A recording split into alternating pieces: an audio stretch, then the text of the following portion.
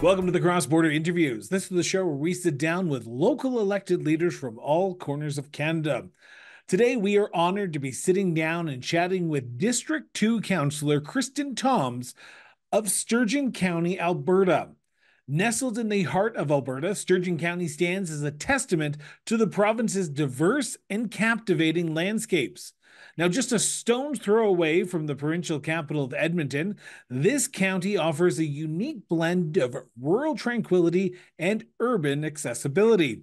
Bordered by the North Saskatchewan River to the south, Sturgeon County showcases a picturesque tapestry of rolling hills, lush farmlands, and meandering waterways, creating the idyllic setting for residents and visitors alike. This is Cross Border Interviews with Councillor Kristin. Councillor, thank you so much for doing this. Greatly appreciate it. I want to start at the beginning and get to know who the councillor is behind the councillor persona. So I want to start with a basic question, but it's an important question to sort of kick off the entire interview. And that is, where did your sense of duty to serve your community come from, councillor? Oh, that's kind of the question is going to be given a long-winded answer, unfortunately. I have always been one of those people that when I see things happening that I don't like, I intervene and I will comment on it. I've had the bad luck, I guess, of breaking up a few fights in my life due to that. If there's an issue occurring that I see happening outside my sphere, I've never been one of those people to stare at it and not go towards it. I will stop, or if people need help, I'm absolutely 100% engaged in that. I'll pick up rolling away. Sorry, I was in the supermarket parking lot the other day. So I will run after cans that have fallen out of someone's bag or hold doors, or alternately, if I see a situation occurring that I don't agree with, I'll intervene. So I think this was sort of a natural progression for me. My interest in politics arose when I was actually living in another municipality, and there was a lot of struggles there with respect to how duties were being performed. The other municipality at that time, who I won't note the name at this stage, ended up actually having an investigation by municipal affairs. Now, they were found to be clear, but there was a vast number of red flags with respect to how they were doing their public consultation with people. And honestly, it was frustrating. And when I'm frustrated, I don't just sit and complain about it. I do something. So your story is quite interesting because I did a little bit of a deep dive on you prior to this interview because I like to learn a little bit about your electoral history. Your first election isn't a municipal election. It's a municipal by-election, if I'm not mistaken. Correct me if I'm wrong, if this is not the first time you decided to put your name forward. But in 2019, there is a vacancy on council for District 2, and you decide to put your name forward. I've got to ask the stupid, important question here. What was it about that vacancy that you said, okay, now it's Kristin's time to step up? Because you could have continued to go about your day chasing after the cans that fell out of the basket, but you decided to chase the municipal can and that fell out of the basket. What happened there? So I don't know if you've ever read Mitch Albom's book, The 7 People You'll Meet in Heaven. Fantastic book, first of all, but I have a friend that became one of my 7 people, I'm pretty sure, on the evening that by-election was announced. And she sent me over Facebook Messenger the article that said the Division 2 councillor has resigned and said, I think you would be fabulous at this. And I said, well, thank you. I appreciate the confidence. And I started to contemplate it at that point. But prior to that, living in this division for the last couple of years, I noted that there was things that we didn't have that were probably required at this stage of development. Now, Sturgeon County is a rural municipality, as you know, but we do have pockets of urban development. I'm in a pocket that's more of an urbanized development here, and I had noted that we were missing nice to have things like crosswalks on busy roads where people were going 100 kilometers an hour, or a specific intersection that was atrocious and would have cars lined up for 10, 15, 20 minutes before they could get around the corner, and also historically had a vast number of accidents. So I guess for me, it was sort of the combination of the you should have a look at this and going, yeah, I have been kind of looking at what could be done better and what's needed and what's not. And I thought, you know what? I'm at a stage in my prior career where I was successful, but not happy because it was not the type of career that filled my bucket at all. Whereas helping people always had. So I put my name forward and here I am. Was it an easy decision? Because getting asked to put your name forward and putting yourself out there is completely different than running a business, in my opinion. Uh-huh. You could have something different in your opinion, but I believe that putting yourself on a ballot and going out and asking people to vote for you is a completely new game for a lot of people for their first time to experience that. For you, was it something of a challenge to get out there and sort of say, here's my vision for what Sturgeon County District 2 should look like? So it wasn't a super hard decision for me. I knew what happens when people go into the public eye. I know that they can be demonized or turned into saints very, very quickly, depending on your perspective. I knew if I went into it and I was successfully elected, there was going to be people that, regardless of how conscientious I was, or how careful, or how well I tried to make the decisions I made, would dislike me. Now, I also had, once I got into the process of the campaigning, door knocking was interesting. And I actually was subject to my first ever political attack from the old mayor of the other municipality that I had lived in. He actually put a candidate up against me, and a very strong candidate who'd had a lot of notoriety in their community but lived in ours. So it was a fascinating process. And right off the cuff, like I say, I had some interesting times. So you get elected in 2019 and Mhm. you get acclaimed in 2021. So no one runs against you in 2021. Yeah. So you were coming up to now 4 years of you being on council, just roughly 4 years, if I'm Mhm. not mistaken. That by-election was in November. Was it what you expected? Looking back on pre-Councillor Toms to now Councillor Toms, was it what you expected? And what was the biggest eye-opening experience for yourself in your time in office so far? Um, so it wasn't what I expected. There's a lot more about sewage in my life than I ever anticipated there would be. I mean, I was generally one of those happy people that just wandered around and flushed the toilet and didn't really think about what happened after the fact. So there's a wide array of information. And honestly, you realize how important it is that the people that get elected are flexible and able to take in new information fast, because it would be very rare for someone to come into this job and understand absolutely every aspect of it going forward. Um, I see the surprises for me. I guess I was a little bit surprised by how committed to ideologies people are, regardless of logic or information. You can be providing lists of facts that can be demonstrated, repeated, and done, and still there's question as to the validity of them.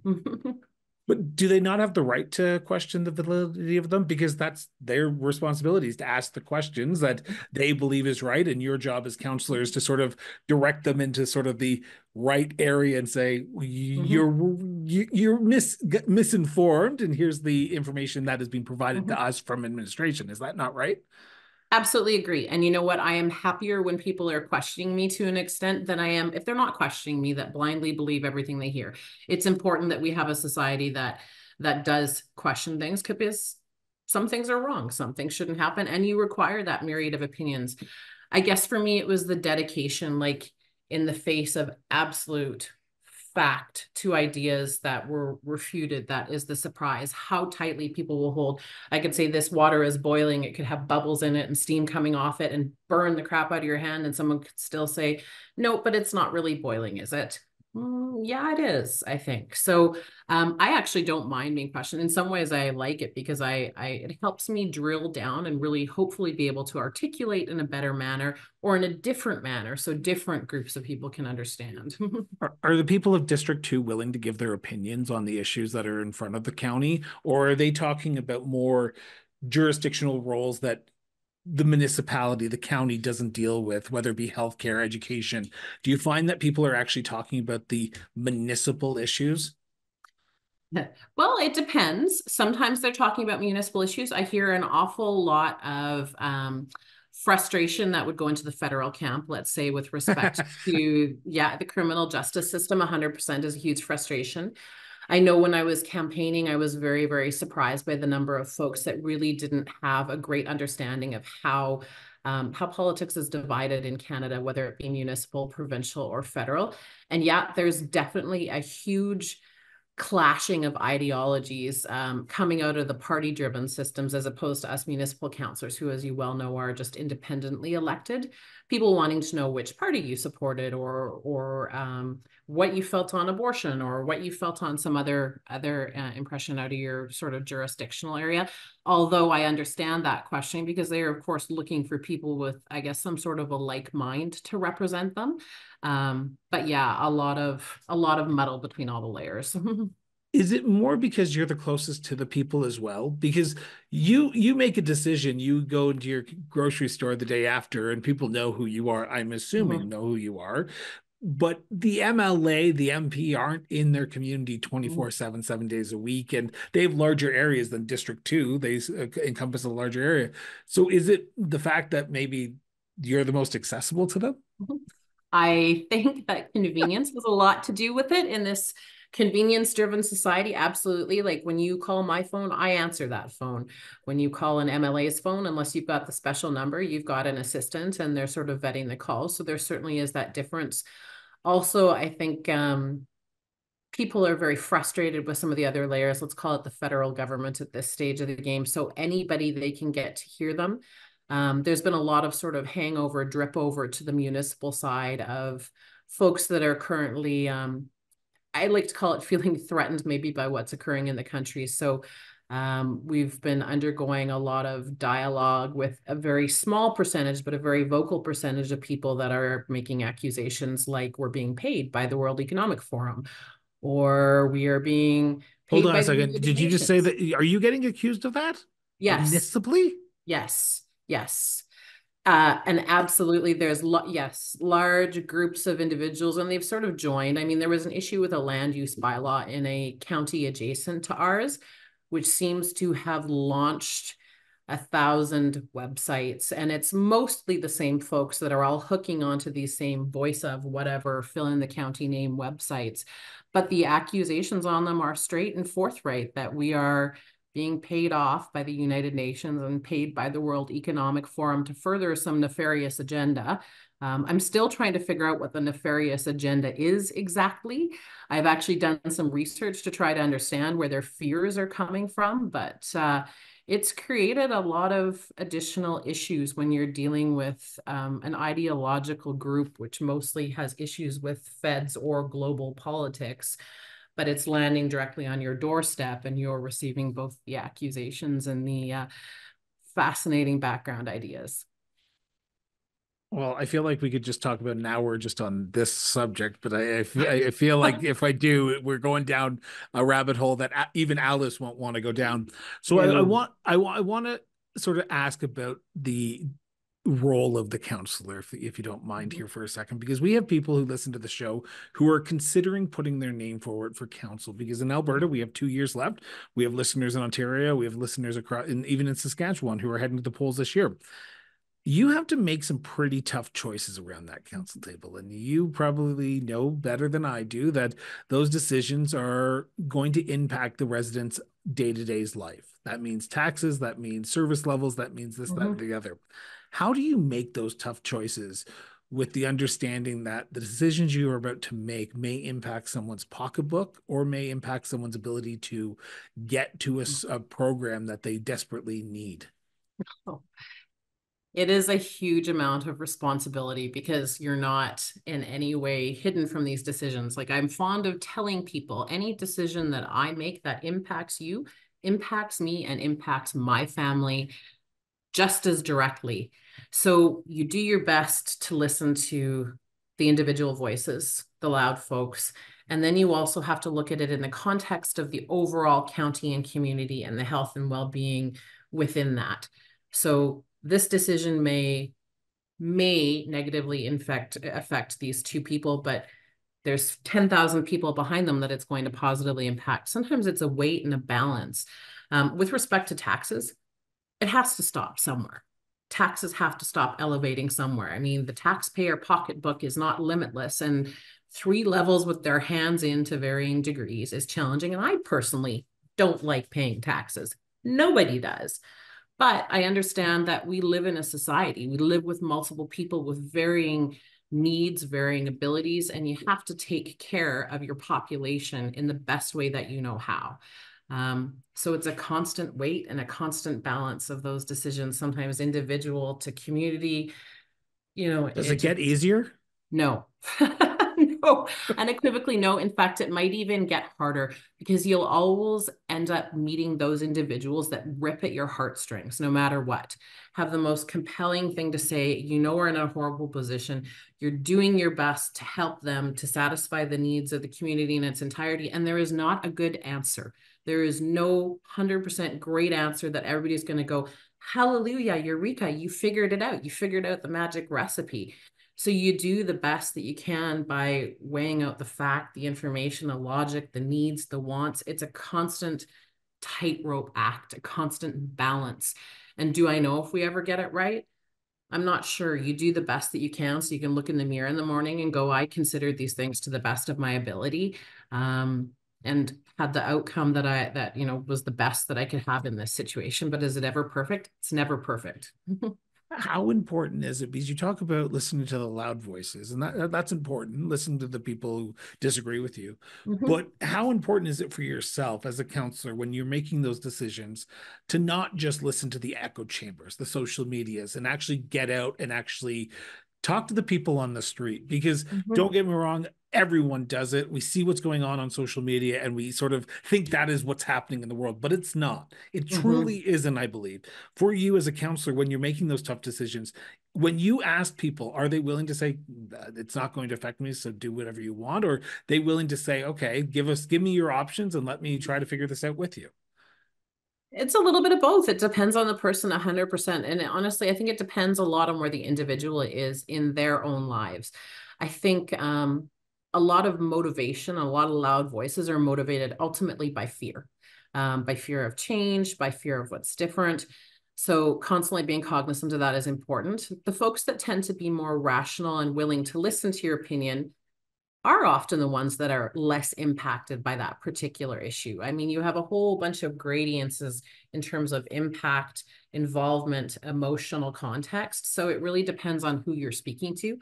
I've had great conversations with people. And one of the things about being in the community, which I am, I spend a ton of time out at events and visiting people. That two-way dialogue where you can stand in front of each other, both as human beings, even me. I mean, I was kind of worried my soul would be sucked out of my body in this job, but so far I still have it. So some of those dialogues are great, super beneficial. You're able to explain them things. They're able to explain to you. You come to a middle and you go, yeah, that's a great solution. Other times you can have a conversation and you may as well be talking to your wall. Is it hard to balance the role of District 2 counselor with Sturgeon County counselor?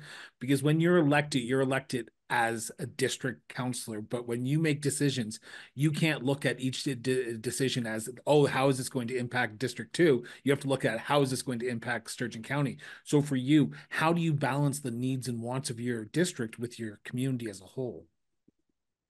That's a great question, asking me how I balance. And it depends on the issue, realistically, where you kind of end up landing and the common sense and the logic with it.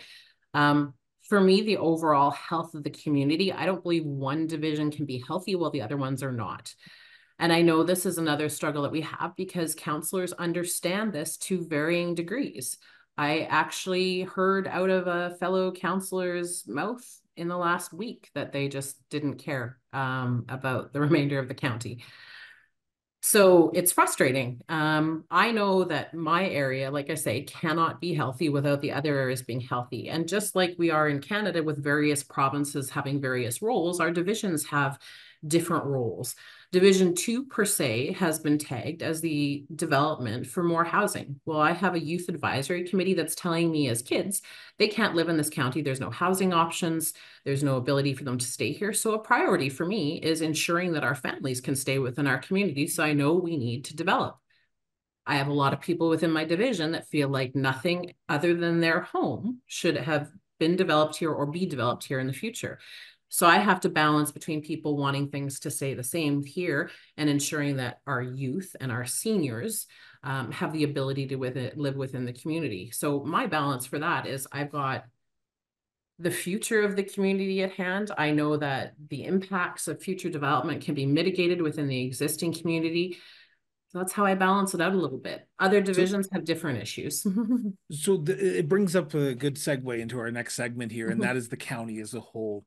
Now, before I start this line of questioning, I'm going to preface this by saying this is a conversation between the councillor and myself. This is not a motion of council. This is not a direction of council. This is not even a policy of council. This is the councillor's opinion of what's going on in Sturgeon County. I just want to make sure, because we get emails from time to time on this question. Councillor, in your opinion, you talk about housing, you talk about the need to retain people living in the community, whether it be seniors or youth. What do you see as the biggest challenge facing Sturgeon County in 2024 and into the future? Wow, that's a great question. There are so many big issues. Or issues. You can say one, you can say three, you can say five, you can say Okay. 20. It just, it depends on what you say, is depending on what I follow up with. So for me, obviously, as I noted, there's one taxpayer, and I feel like Canada is uber maxed out on our taxation. So I want to be able to keep the taxes low, but sustain an appropriate quality of life for my residents. And that's both needs and wants with respect to services. So a huge priority for me is bringing in economic diversification into the area so we can sustain our services, et cetera, with industry and businesses as opposed to individual taxpayers. So for me, that economic development is core, especially since we do know that we have a lot of downloading of costs to us from the provincial government.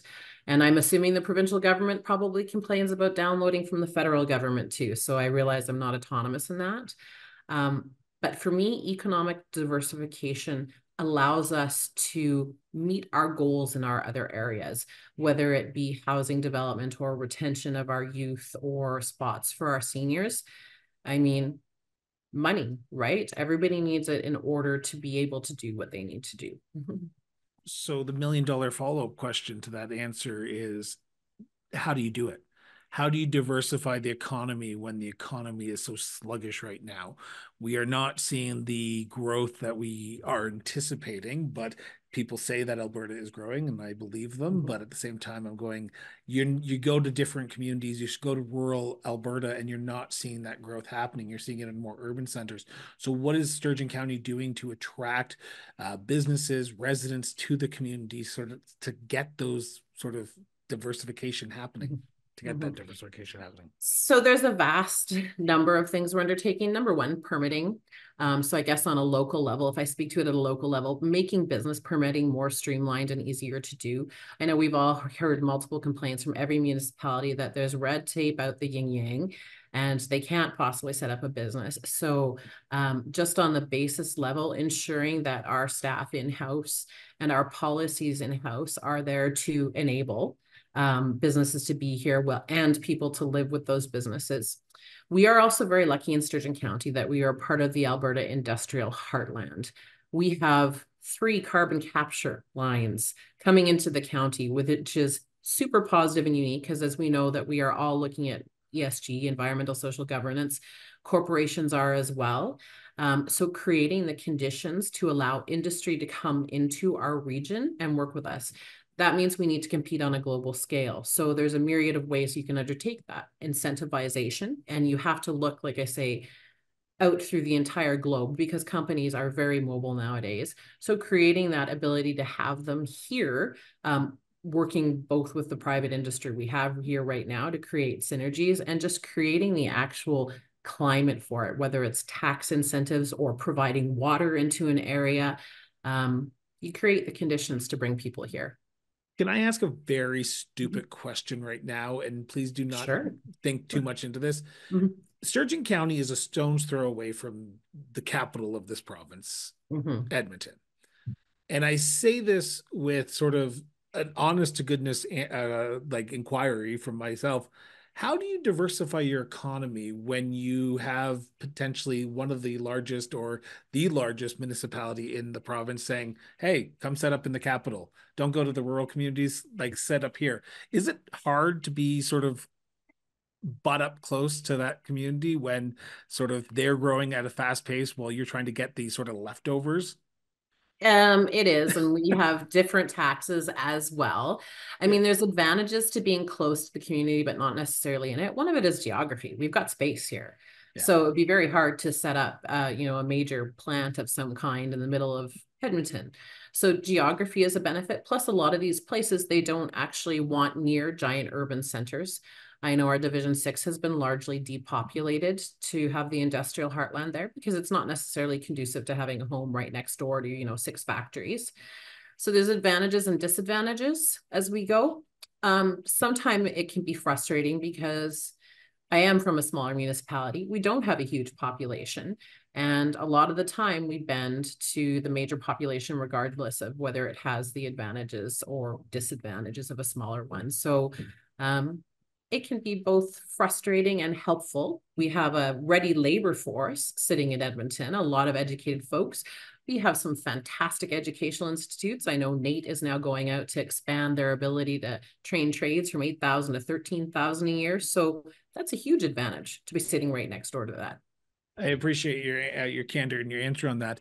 Um, I recently had the pleasure of chatting with Cara Westerland of Brazeau County on this show, and Uh-huh. she didn't accuse me outright, but she did say that when can we talk about the good things that are happening in our community Uh-huh. instead of just the challenges? Let's talk about the good things.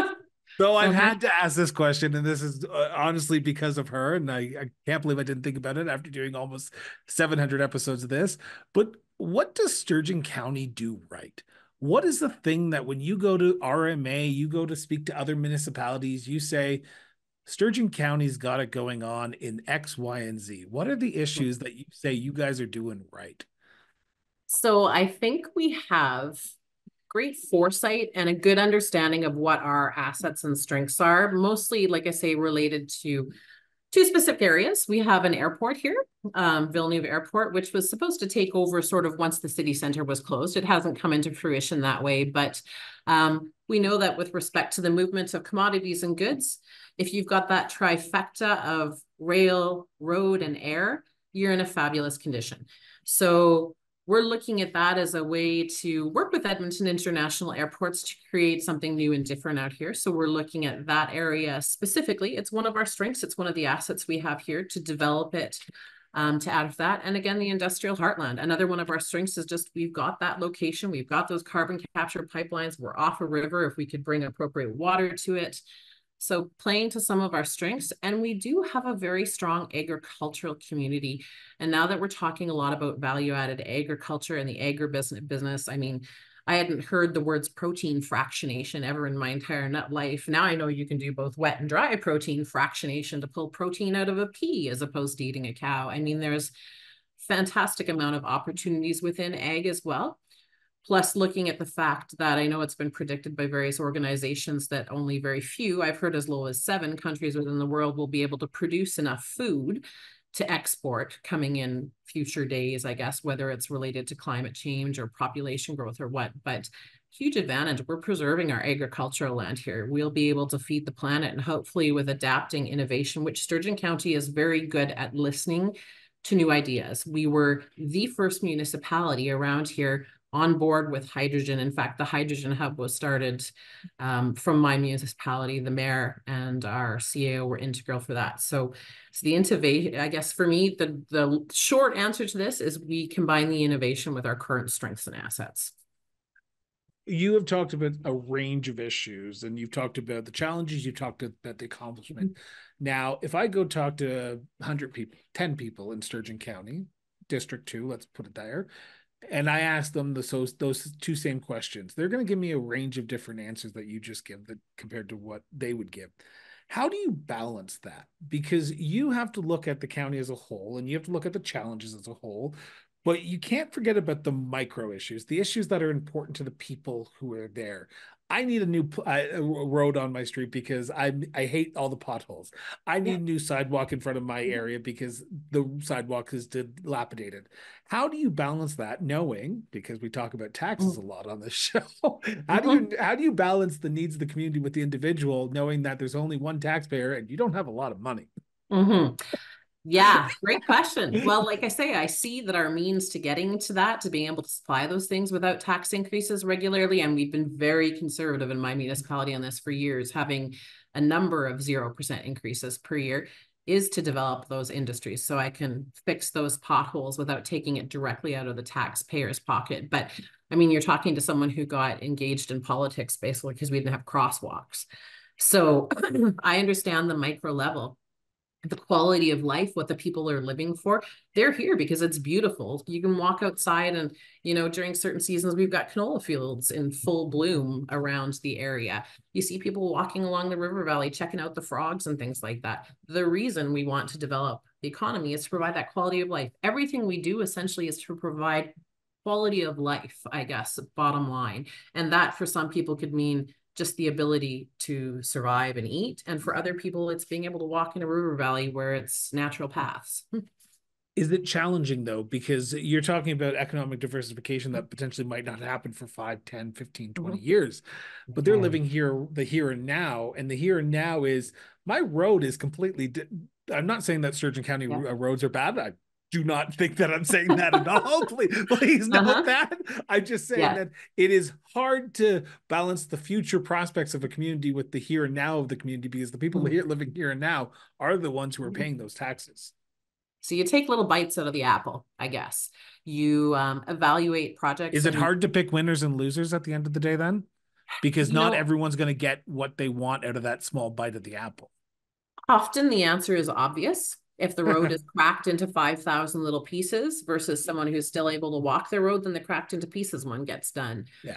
Often the situation itself allows itself to make the decision in some ways. And for me, you've got that hierarchy, which I guess is your normal psychological hierarchy. I don't know who did it, Maslow or whomever determined it, but safety and security is on the top of that pyramid. Yeah. So when you're doing your sort of evaluation of projects and what gets done, doesn't get done, for me, safety starts at the very top. Well, then functionality. Do we need it to function kind of thing? And then is it nice to have? Is it pretty? Is it lovely? You have that hierarchy running constantly through your brain because you do have limited funds. Not everybody gets a new fully paved road and whatever else they think that they want or need at that stage of the game. I think it's also important that when people come forward with projects, like say for us, because you brought up roads, and that's always a bone of contention. Every rural municipality, we Not in couldn't. the winter, though, at all, right? What? Because no one ever complains about roads in the winter in Alberta. Wet roads, yeah. No, we get it both. Seasonally, we're both, like because we do have a lot of gravel roads, we tend to get as equal complaints, just different things at those stages of the game. So, like with roads, sometimes it's a process of educating people about what they want and how it's going to impact them. A lot of people with gravel roads, well, I want a paved road. Okay, well, great. Are you prepared to deal with all the extra traffic that's now going to come down your paved road because it's a paved road? Great. Well, let's talk about that. Do you want people speeding or do you want dust with actually, it really depends. And often when you're having that consultation and having those discussions with people, um, they'll give you information that maybe hadn't thought of before, or they'll help you establish the hierarchy based upon how they're thinking. And obviously it's my job to listen to them, to the people that are most impacted. Sometimes it's a matter of saying, we don't have the money and this can't be a priority right now. It's nice to have, it's on the radar, but unfortunately, I need to have mental health programs because coming out of COVID, apparently almost everybody has lost their mind. I was already there beforehand. So, but I have to deal with this first before I deal with that. Are people willing to accept the answer no? Because I think what you're getting to please correct me if I'm wrong here, is you listen to people, even their concerns, their wants and their needs.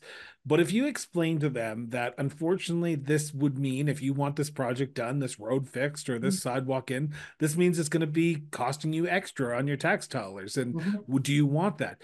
Are people willing to sort of listen to you? Because often it's the counselor the one who's listening, but when the resident or the taxpayer needs to listen, are they willing to listen to what you have to say when it comes to Mhm. potentially saying no to them?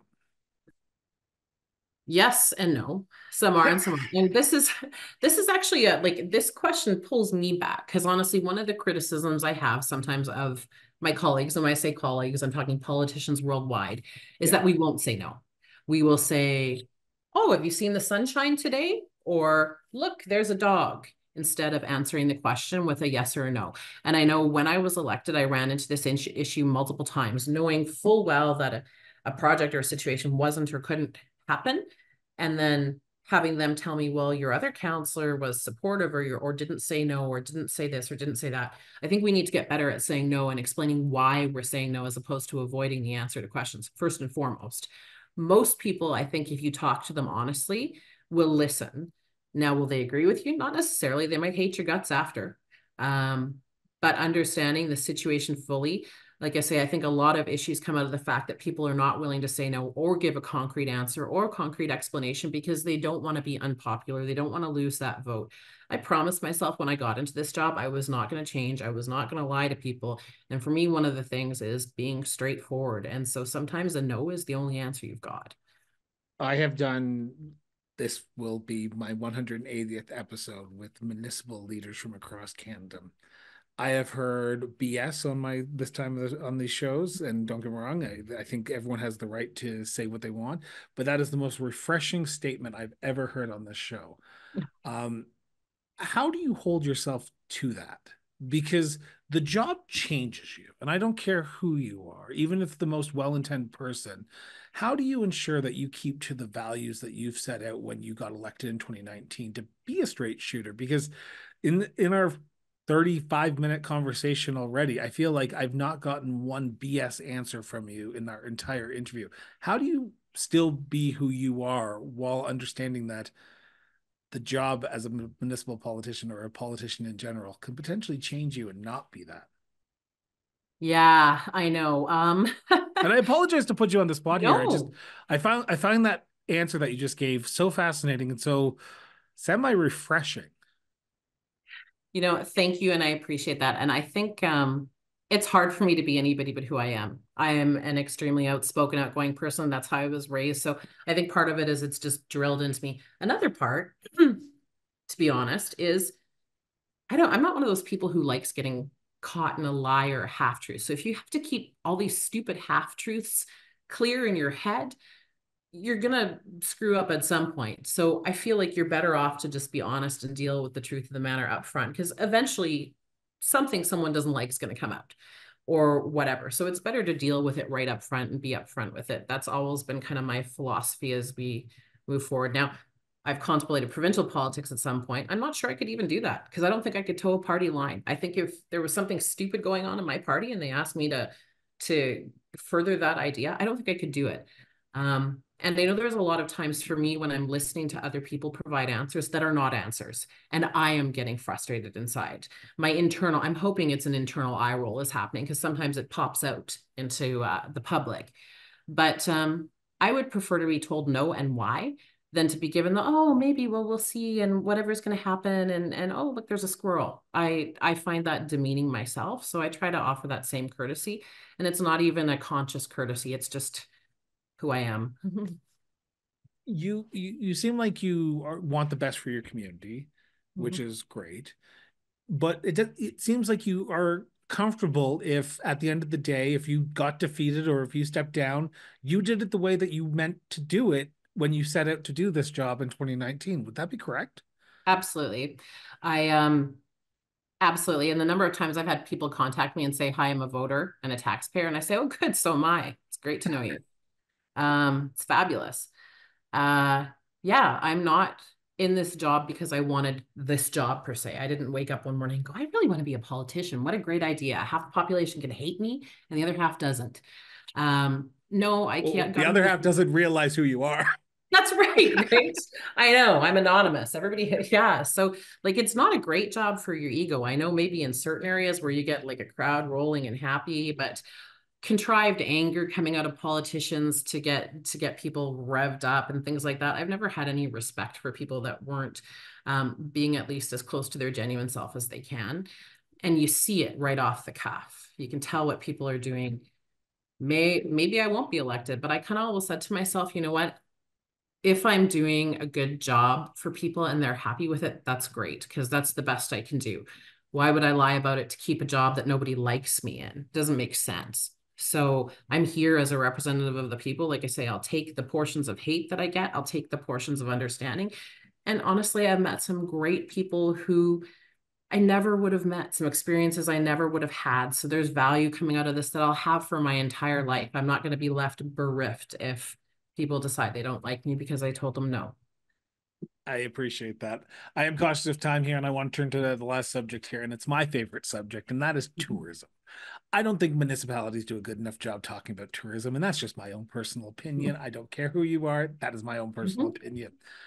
If, say, hypothetically, 2024, a certain podcast host was going to be coming through Sturgeon County and stopping into District 2, along with District 5, I believe Neil's from, District 5 or 6, so wrong here. Yeah.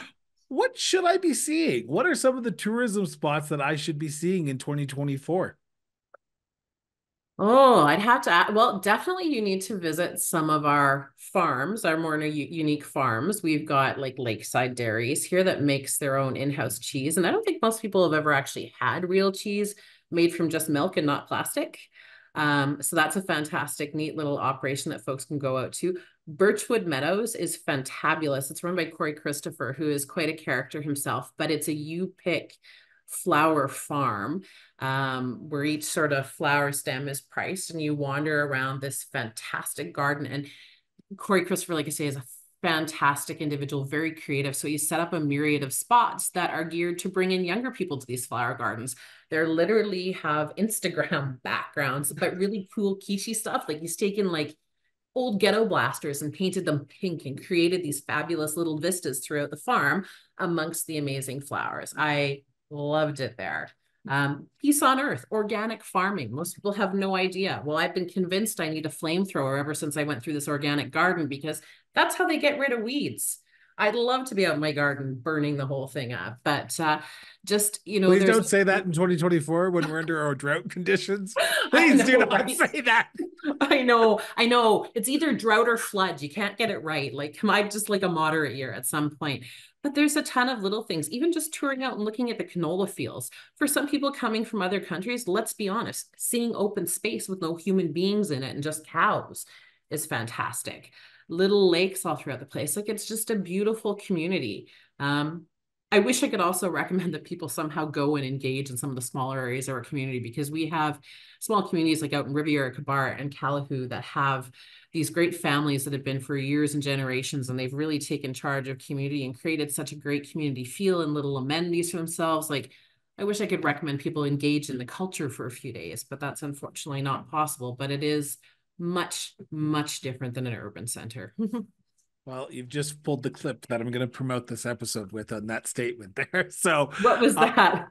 the go out into the Okay. smaller communities, because I truly believe that we always talk about the grass is always greener on the other side. Well, let's go explore these other sides. Let's go explore our rural heartland of Alberta and Canada, because I think it truly does have a story. We need to get outside of our urban centers, and I'm a big proponent of getting outside of the urban centers. Don't get me wrong, they play an important part of the country, but I love rural Alberta. I want to end on one last question, and it's kind of encapsulates the entire interview, but it's the important one. What makes Sturgeon County such a unique place to live, to work, and to raise a family? I hate to be stereotypical, because I know that this is probably an answer you've heard 8,000 times, but it is our people. Like, that's the difference. Honestly, this morning I woke up and my house smells like sewage. I know, lucky me, right? So I texted one of my rural community members, like, I'm divorced this year, so some of the blue jobs are off. He rushed straight out here despite having a broken neck, checked out the top of my house and went, it's your vents. What do you need help with? Let me help you. Like, that's something I didn't get in the city. Someone driving, I don't know how many miles just to look at the top of my house and to be here and see if it's okay. Like, that level of neighborliness, I guess, is huge here. And it's not just a few people in the center, it's everybody. Like, they go out of their way for each other. They set up programs for each other. Neighbors help neighbors regularly. Like, and I've seen, and not just helping and I'll pass you a cup of sugar. They're out there, digging ditches for 6 weeks level of helping neighbors. The things you can't get some of your urban neighbors to do with 6,000, 6 packs of beer. They're just doing it because they're your neighbor and it's important to them and the people are important to them. And like I say, some of our smaller communities that are populated by neighbors that have been here for hundreds of years and the families that have known each other, and still inclusive to relative newcomers like myself, because I haven't been here hundreds of years. Councillor Kristin, I want to thank you so much. This has been an eye-opening interview, and I'm so happy that to kick off our first week back on the show, we were able to sit down with you and talk about Sturgeon County, but also talk about the role of a municipal councillor. So thank you so much for taking time out of your busy schedule to do this. Thank you very much. I appreciate it. Now, if you found today's episode insightful and informative, we encourage you to take a moment and hit that subscribe button. By doing so, you ensure that you stay abreast of all our latest content, ranging from municipal affairs to the in-depth insights of the cross-border interviews and the revealing exploration of local governance in the political trenches, local government at work. Now, as a platform committed to providing comprehensive coverage of all things municipal, we aim to keep you well-informed and engaged. Now, your support is crucial in enabling us to grow and maintain the high quality of content that you've come to expect. Now, if you find it within your means, please consider backing the show. Every contribution, regardless of size, goes a long way in sustaining and enhancing the depth and breadth of our programming. Now, you can find the link to our support page on the Cross Border Interviews website, conveniently located in the show notes. Until next time, stay informed, stay engaged, and most importantly, just keep talking.